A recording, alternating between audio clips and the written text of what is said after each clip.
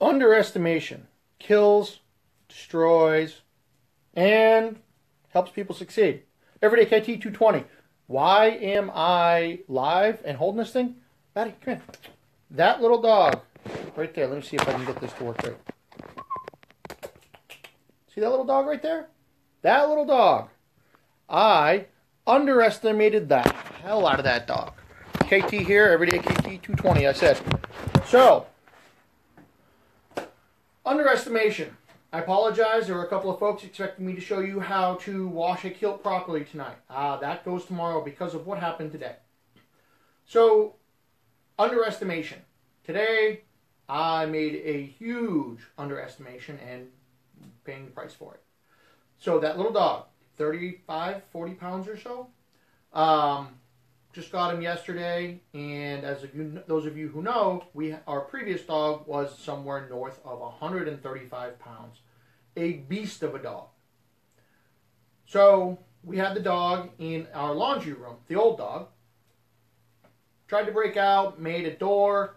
It's about 2-inch thick planks and on caster wheels. Had it all worked. Everything was fine. Never got out. Never had any problems at all. That little 35-pound dog escaped yesterday over the door. So today, put the door up, closed the shutter-style doors behind the big, thick one that on caster wheels, and then I used a big carabiner to hold the door latches closed. The rolling door that we had made was inside the room. The door latches were bent, physically bent, a good 1/4 inch in on each side from that little 35-pound dog. So, underestimation can hit epically foobar everything you're doing if you actually underestimate the wrong person, or in my case, the wrong dog. This dog, significantly stronger than I thought. That's fine. My girlfriend's out getting a crate right now, and hopefully that'll work, because I don't want to have to MacGyver / Tim the Toolman Taylor my whole house tonight. So how does that underestimation apply to us people wearing kilts, business, life, whatever? The exact same thing applies. Looks give you no indication of what you're dealing with. Talked about this a couple of weeks ago. You know, you walk up, you see a huge biker. Is he a big, huge badass who's going to crush you? Or is he a teddy bear wearing a leather vest with a patch on the back? You don't know. The little short guy who's just sitting there in the corner. Is he just a wallflower? Or is he a 17,000th degree black belt ninja Jedi who can kill you by looking at you funny? You don't know. Underestimation. Now, what's the upside of underestimation? It's if you're the one being underestimated. If you're the one being underestimated, you have a significant advantage. Doesn't matter if it's at life, if it's at work, business, play especially. You never know.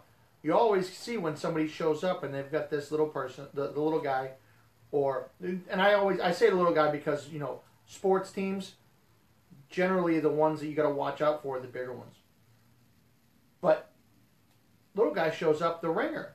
Maybe he's got a 99-mile-an-hour fastball. He can throw a curveball so crazy it'll tie your shoes. You never know. So you have to be careful. Now in business, if you're the one being underestimated, enormous advantage. Because obviously you know something, you can do something, or you're able to understand something that your competition has no idea about. Massive, massive advantage. So keep that to yourself, and you use it sparingly, but you use it where you need to and where you can. Now, the other thing we have to talk about here is the underestimation. Guy in a kilt.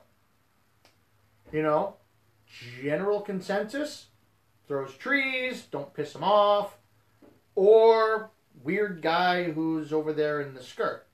Generally, those are the two realms where people underestimate and judge men in kilts. So, huge advantage, because You could be a rocket scientist, but because you're wearing a kilt, everybody ignores you or they poo-poo your abilities. And then you come out and say, hey, look what I did. I just cured cancer. Underestimation. So you, what's going on here? Yes, it is the art of war for kilt. Physics we can work on. Nathan, we'll talk about physics later. Art of war for kilts. I actually think that's a brilliant idea, John. One of the guys commenting here on the Facebook Live video. So, underestimation. So, to quote the art of war, Sun Tzu, for those of you who know, he who knows himself and not his enemy will win nothing. He who knows his enemy and not himself may win the battle. Actually, I think I might have those two backwards. I don't know. But he who knows himself and knows his enemy will win every single war. Why is that, you say? You know the enemy's strengths and their weaknesses. You know your own strengths and your own weaknesses.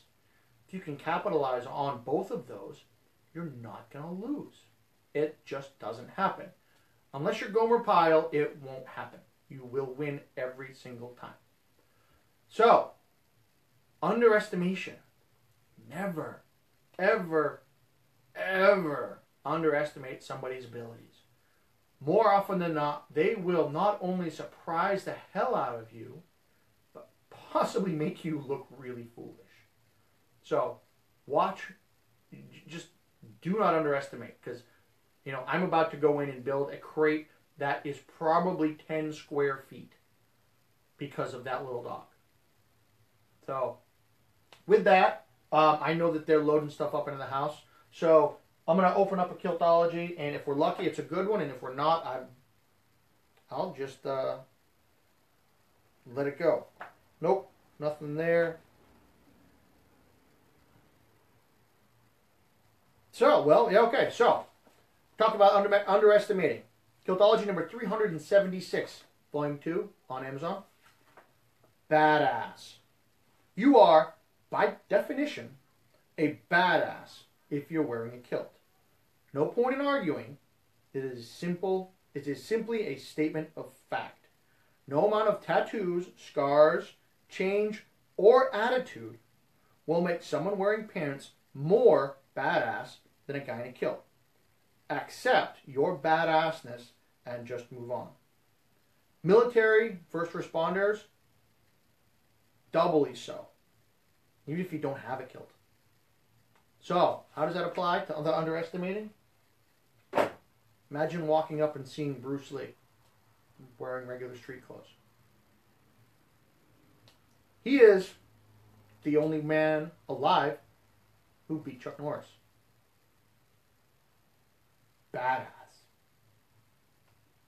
Unless he takes his shirt off, does he look like anything significantly dangerous? If you knew him, yeah.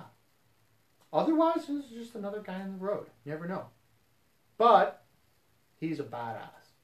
And if you underestimate a badass, especially one who is significantly stronger than you in whatever it is that you're underestimating him, you're screwed. So, remember, do not underestimate people, things, or in my case, small dogs. It will screw you. It will bite you in the ass, and you will not be happy about it. So, go out there, have a good time. Maybe get some shenanigans in. It is hump day, so go do something cool. And as always, be strong. Put a kilt on.